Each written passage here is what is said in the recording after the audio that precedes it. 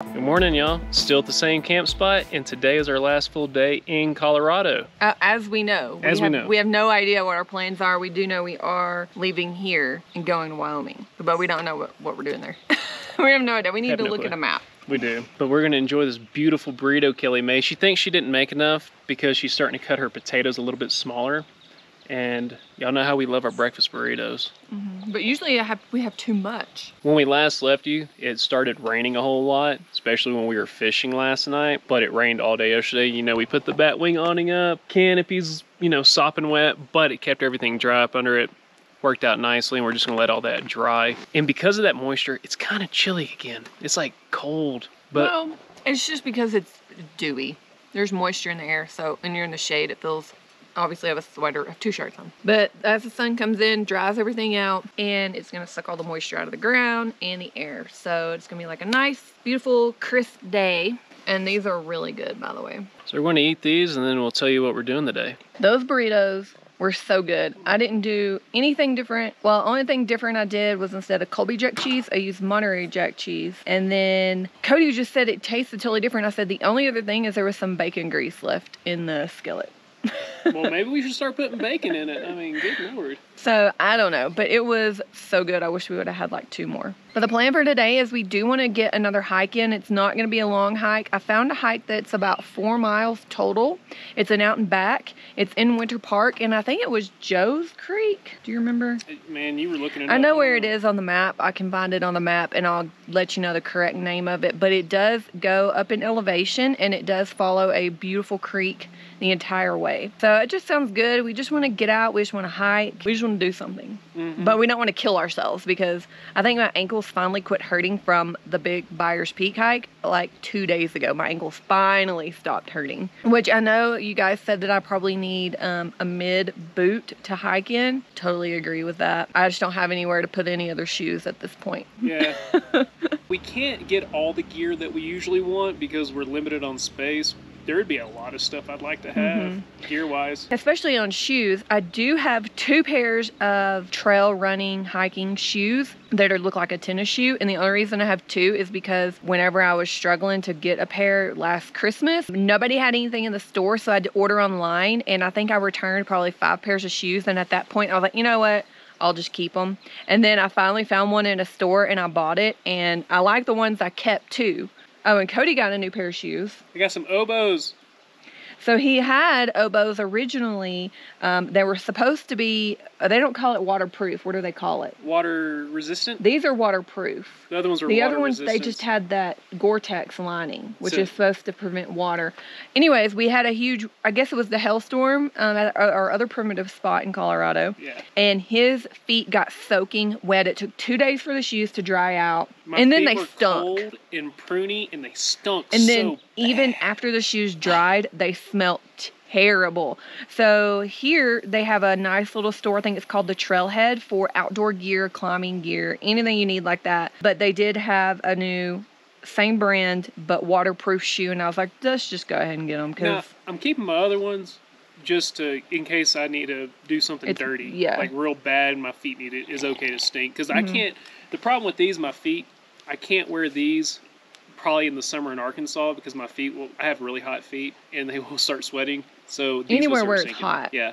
But if it's hot and it's dry, then you can just wear Chacos or flip-flops or whatever. So. But when we're around camp and I need to like be chopping wood or something and it's hot, I'll keep the other ones, and then Kelly can complain about how bad my feet smell when I get in the tent. It's fine. If after you shower, you just put those on. Oh, good call. Good call. This has breathability, and we got those so that I could breathe. And then the other reason I go with oboes is because it's a wider end, and I have a caveman foot, and my caveman foot spreads, and all other shoes hold my caveman foot in like that, and it hurts and creates pressure in my arch. Yeah. So I need my foot to spread like a caveman. Yeah, we both have very different feet. Mine are, I wouldn't say they're narrow, but they're almost a narrow foot. And they're slender. But anyway, enough about shoes. We are going to finish drinking our coffee, do dishes, and then we can get ready to head out for our hike. All right, we're stretched. We did yoga. Everything's cleaned up here. We're gonna head to the trail. I don't have phone service, so I can't look up the name of the trail yet, but when we get there, I will definitely let you know. See you at the trailhead. We made it. It is Jim Creek Trail. Now it is 1.9 miles up, 1.9 back. We're only gonna gain 600 feet of elevation. Cody's gonna carry his fishing pole because this looks like it is a beautiful creek and it is such a beautiful sunny day. So I'm excited. I'm ready to do some walking. Hey. And I have on my other pair of trail running shoes I was telling you about. I don't know if you can't see that. There you go. Those are La Sportivas, and they are an Italian shoe to fit my slender foot. So we're gonna see how they do today. I think I've only worn them on like short hiking trails. And then Cody has his other caveman foot shoe. So this is an Ultra, and it's the Lone Peak 5, and this is really light. It's designed for trail running, and the reason I like it is it's a wide foot, but then it also has it's gonna get you aggressive tread pattern. And I like these for day hikes because I got a little bit stronger ankle than Kelly, I think. But we're ready to get on the trail.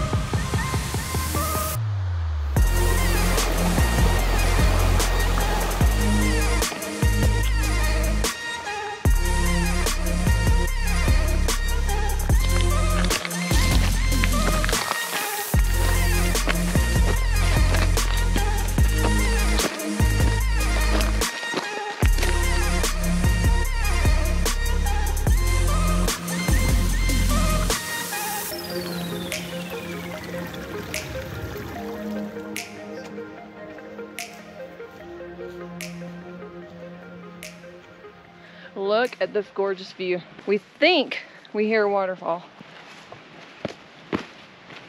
There's a rock on a trip there? Yeah, there's a rock there. Cody just went on a trip without me. Oh, sorry, darling. I hear something. I hear it, but I don't see it. I just see a bunch of weeds. Hold on, look at this, y'all. What? Is this not cool? This big chunk of granite with this in it? That is kind of cool. What's that about? Something folded that, and it was a rock before the granite, I think. Or I could be wrong, but that's just me guessing. Because it looks completely different.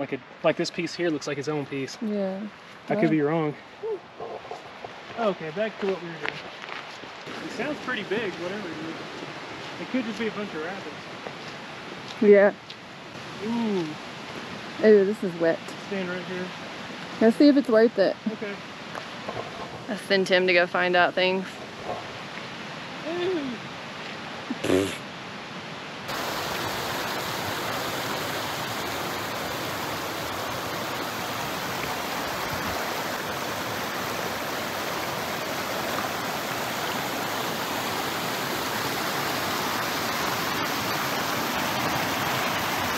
So I think that right there, oh, whitewater action, that's what we're hearing.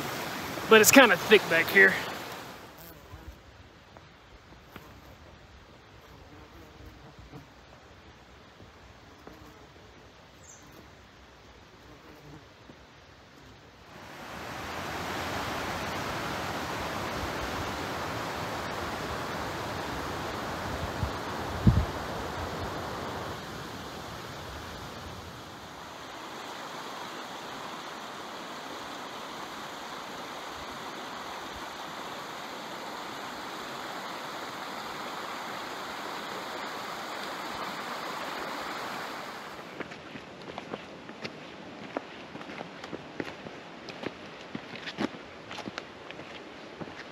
I'm not real sure. At first I thought this might have been a wildfire, But what I'm noticing is that there's no charred timber. None of this has burnt marks on it.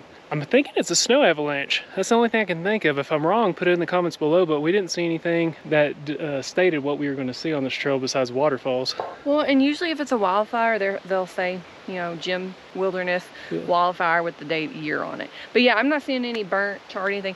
And so I'm just going to base it off of Google Maps. I don't know if we're going to hike into the wilderness, but this would be Jim's Wilderness. And then Jim's Peak, I think, is over here somewhere. Yeah, that's really pretty. And Kelly found this hike. You did such a good job, honey. Yeah. And it's getting pretty hairy right here. We got climbing. I mean, look how it's all uprooted. It had to have been an avalanche. Yeah, something. All the trees are laid over.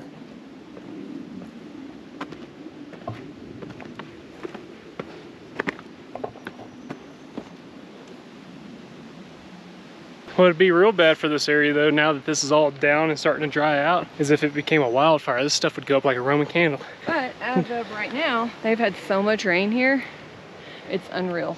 I mean, you can tell the soil is so wet.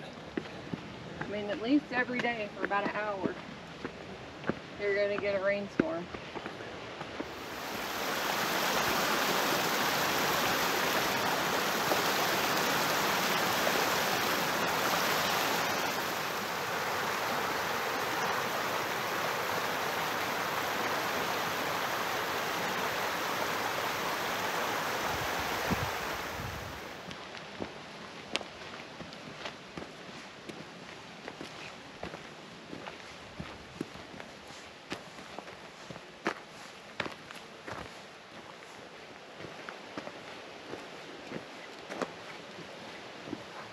All right, so Hiking Project, which is the app that we use to find the trails, said that the trail ended back there, but probably 1,000 yards back there. It looks like it keeps going, and there was a picture of a waterfall, which we have not come across yet.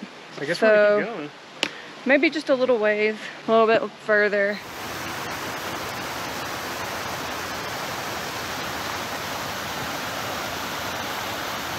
By the looks of the drop and how short straight up in elevation we're going, we think we're getting close to the waterfall. We've got some waterfall action here. We're gonna keep on going. All right, y'all. So since our hiking project only had the first 2 miles of this trail, I'm using my Onyx off-road. Not only does that app show off-road trails for vehicles, but it also shows hiking trails. And I pre-downloaded this whole entire area, and it showed the first 2 miles. Well, this section is an additional mile, total 6 miles, and we didn't plan for today for 6 miles. So I think we're just gonna call it here and go back because we should have started earlier. But you live, you learn, and the creek is beautiful. And we wanted to actually take you guys into town and take you to one more spot that we really have enjoyed. It's 1:30 right now. So we're gonna get off this trail.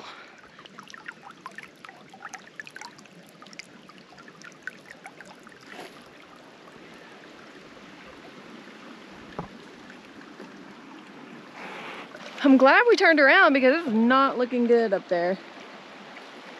That could be a huge downpour any minute. But we have finished all of our water in both of our water bottles, and we're thirsty and we want some fresh mountain water. So Cody got his Survivor filtration system out, and he is pumping and filtering some fresh mountain water.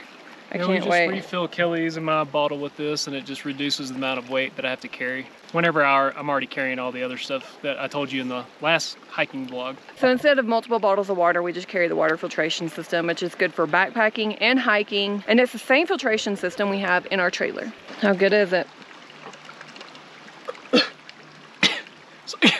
I'm really joking. It's like I drank water for the first time. I actually like coming up here just to drink water. Oh, it's so good. Oh my God.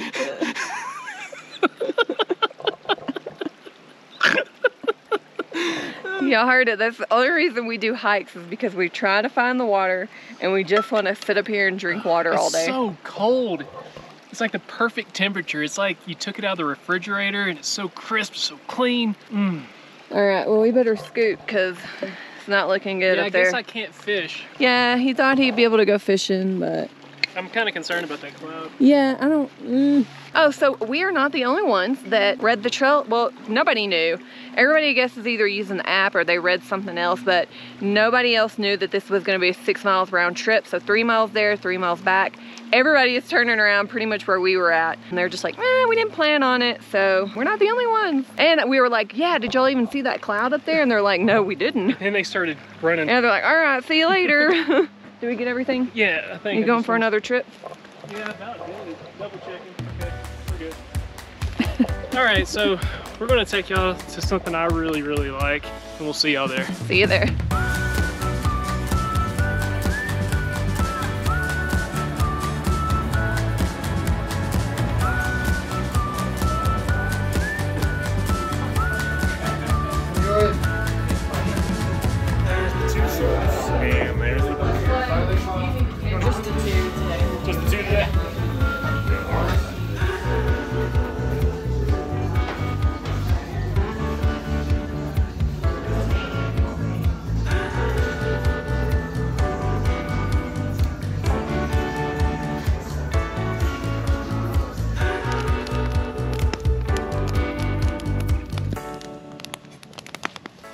Good evening. Howdy y'all, got all cleaned up in the brewery that we went to, Hideaway Brewery. One of my favorites I've been to in a long time. Yeah, I would say that's our favorite brewery in Winter Park area. And we went to quite a few and they were all good, but they know what they're doing there. And they're very excited to be doing what they're doing. So you know if someone loves what they're doing something right. Or at least we hope they're doing something right. Yeah, you could tell the passion was there in his job. That's always something to look for. And just like passion in your job, Kelly's passion is cooking. Angel Princess, what are you cooking tonight? Tonight I'm making beef bourguignon and I have not made it in a while, so I'm super excited. We've got the pressure cooker out. I'm doing some bacon right now. I went ahead and diced the bacon up, so it's already basically crumbled. I'm just gonna fry it, the bacon, set it to the side. We're gonna sear the beef. I've got some stew meat here. So we just gotta wait on the bacon and that goes aside and then we'll put the stew meat in and we'll sear it. And I only have one more sip of my mountain water. Oh no. I didn't drink all that. I got a whole thing full. I want one last sip of this. And it smells like nothing. So amazing, y'all. So amazing. Can we do that hike again? Well, we're leaving tomorrow. We are leaving tomorrow. Hopefully to go somewhere really cool. And I say that way because I have no clue where we're going. I know we're going to Wyoming, but we don't know where we're going to in Wyoming. We'll see how that turns out. Still waiting on the bacon. This is a really thick bacon. It's almost like Cody says Thanksgiving ham. So it's taking a minute to fry. While we're waiting, Cody and I were talking about some questions that we've seen in the comment section. One of them was, do we ever fight or argue? I'll let you take it away. Oh, I wouldn't say we fight or argue. I would just say we have strong disagreements, and it's usually related to being extremely tired, hungry, hot, and that's about it. Most of the time it's just like we don't agree on something and we'll have a little bit of a, like, I don't agree with you. Conversation, so to speak. So it kind of might sound to a person from the outside that we might be, you know, kind of mad at each other, but really we're just stating our facts, but we're stating those facts and we are in an uncomfortable situation. Wouldn't you have to say that? Which I would say living this lifestyle, uncomfortable situations do come more than you care to see, but we adapt, we overcome, and here we are, enjoying life, 100%. It's so true. For people that are new to the channel, we've been together since September of 2006. Yep. And in that whole entire time, I can't even really say we've had a real fight. We never go to bed angry. Yeah. And the key to our relationship is we communicate. We communicate about everything. If we do have one of those disagreements, we don't just sit there and stew over it. And it's been this way before this lifestyle. We just talk it out, immediately talk it out. Oh no, I just realized I left 2 pieces of bacon. Too late, it's gonna take too long. That's the whole key, is we communicate. And for any relationship, we feel like that is probably one of the best things that you can do. Now, when Kelly and I spend more time together, it sounds strange, we it's more difficult for us to separate. But during tax season, when I was a tax accountant, I would spend tax season, you know, a lot of hours away from Kelly, and I would come back and she would say, what would you say? Well, I had my own routine. Like, I was home by myself most of the winter. So I had my own routine when I got home. And then we'd have to get back on each other's schedule, and then we got to the point again where we couldn't help but want to be around each other all the time. So after a couple of tax seasons of that's when we started realizing that we wanted to find a way to spend time together all the time. Every waking moment. Actually, right now is every waking moment. While my beef is cooking, I have an onion that I am dicing. So the meat's almost done. I'm gonna add in the bacon in a minute. Let me go chop this up a little more. So I'm gonna add back in my bacon. We're gonna do salt. And we love pepper. Mix that up. Okay, now we're gonna add some flour. What the flour's gonna do, it's gonna help thicken up everything in the pressure cooker. I have found it easier not to remove the flour container. I'm actually gonna transfer all of this here into our pressure cooker. So what I'm doing is I'm going to cook everything, pre-cook it here, add it to the pressure cooker. The pressure cooker is just gonna help tenderize the meat and lock in all the flavor. Now we need to get ready to do our vegetables. I need you to help me. I need to get the skin off here. Oh, okay. So just peel these bad boys. Yeah. And if y'all notice right now, the meal that we're cooking, this is the real true reason we wanted to get back from the hike so early, is because Kelly wanted to cook this meal and hang around a campfire before we head out tomorrow. So our campfire looks like it's going out. Yeah, I need to throw some wood on it. I'll do it if you can just keep peeling? Yes, ma'am, on it. I just threw my onion in. I'm gonna let those cook. While that is cooking, we have our carrot, and I'm going to slice them up. So Kelly just added the carrots in with the onions. I had to come over here and man it because they seemed like they were boiling, she said. Yeah, the burner sounded like it was boiling. So we're gonna add carrots in, let those cook a little bit. Now Kelly is going to be knocking out some garlic. Have y'all ever eaten a raw garlic? It will burn your tongue. It's pretty powerful stuff. I had to do it once. I was just curious because I'd never had raw garlic before, and my breath didn't smell that great afterwards. My fingers, I'm gonna tell you, consistently smell like garlic. I'm not lying, because I probably use garlic every day. I know whenever I worked at Olive Garden, I smelled like the free bread sticks that everybody got. Maybe that's what drew me to you. What drew me to you was the free breadstick smell. I was like, God, I've got to be with this guy, man. Breadsticks. Let's go ahead and add this garlic in. Looking good. These are about to go into the pot there.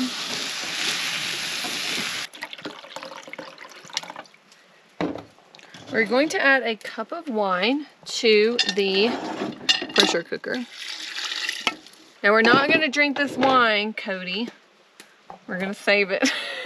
He was like, oh my God, we have wine. I was like, we'll save that for our Italian dish. We also have some beef stock. We're gonna do 2 cups of the stock. All right. And that. Also need, while I'm in the fridge, the beef of bouillon. So I love beef of bouillon. I love vegetable of bouillon. So we're gonna add that. I'm just gonna do a big old heaping tablespoon. I have some tomato paste. Ooh, that's fresh. It is fresh. So we're gonna squirt some of that in there. Also, what goes in there is some herbs, which we have thyme, which I don't really chop thyme. I'm gonna take a few over here. What we're gonna do is go backwards to the stem, and you get all the little morsels off of there. And we have some parsley. Good Lord, parsley's been in that fridge for a while, so I'm thankful it looks the way it does, which I don't need much. Now, if you don't have fresh herbs in your kitchen and you're like, I've got everything but the fresh herbs, you can use dried herbs. It's not a big deal at all. I've done the same thing in my kitchen when we had a house. I did the same thing.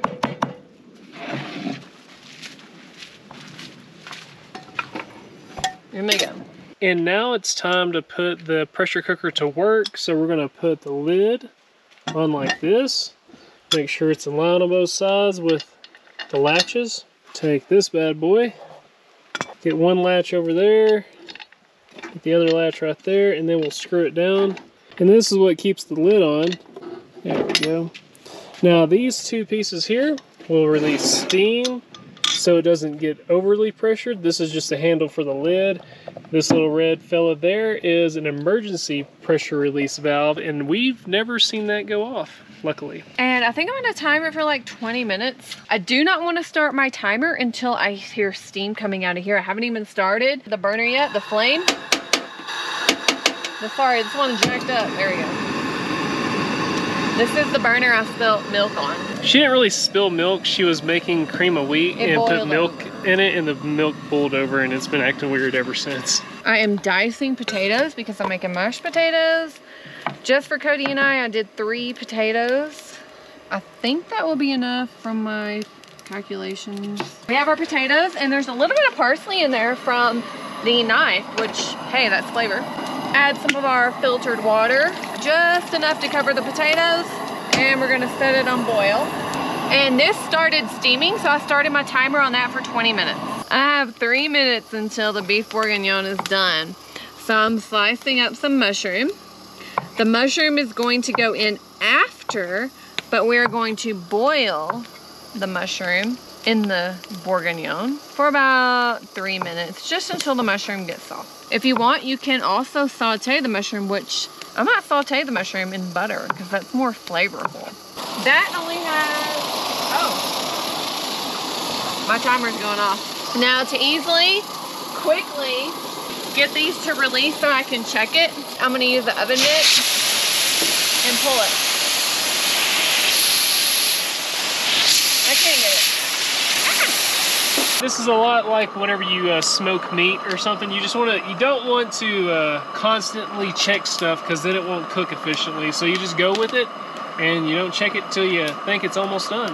I feel like my timer limit is initially 20 minutes, and if I need more time, like I said, I can boil it with the mushrooms, or I could just go ahead and just do it again. Like I've done it with my spaghetti sauce. I've just put the pressure lid back on, started it back up, and pressure cooked it for 10 minutes. Just wait for the steam to come out, go again for 10 minutes. So how's it looking? All right. Wow. So I think, what do you think? I think it looks good. I think we should go a little bit longer. You think so? Yeah. You want pressure? I think 10 minutes. All right, 10 minutes it is.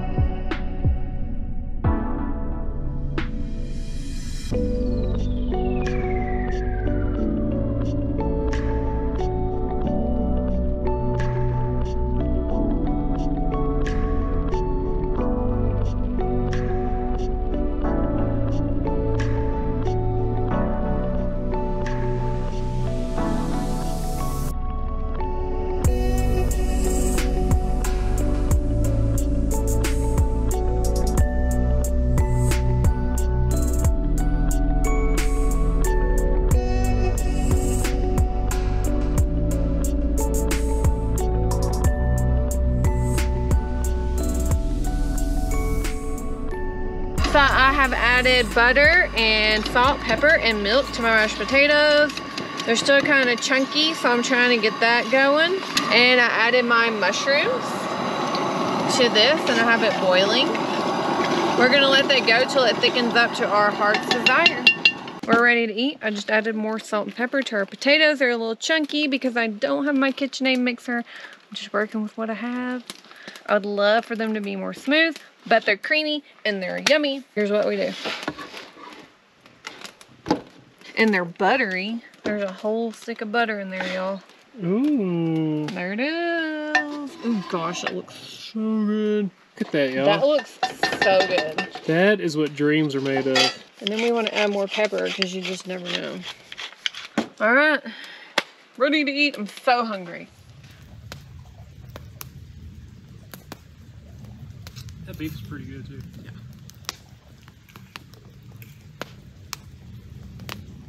Kelly really outdid herself with that dish. It was good. It was good. But tomorrow we're leaving. Have no clue where we're heading. And we'll catch you on the other. See you in the next spot.